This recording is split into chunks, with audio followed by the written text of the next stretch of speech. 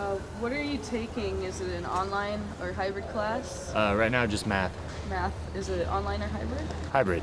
How would you compare your online or your hybrid class with traditional classes?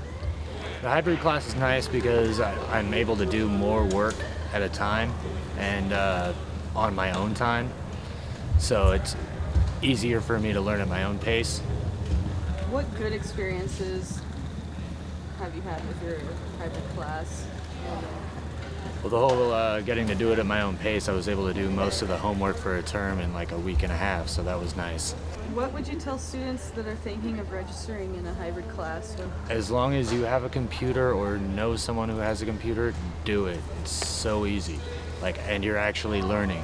So during the registration process, we've had problems with people not realizing they registered in a hybrid class. Did you realize you registered in a hybrid class? I did. This is my first term at Lane, so I was real careful about what I was clicking on. Wasn't sure what the capital H was for, and I'm a pretty computer-friendly guy by nature, so I saw that it involved being on a computer, and I was pretty well into it.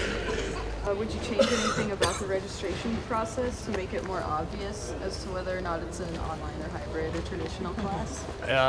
The only thing I can see is when it lists all the class, list a separate classification for the hybrid ones, like they do with the joint learning classes, where you have to take two of the same classes in the same term, or two different classes in the same term, and counts as one.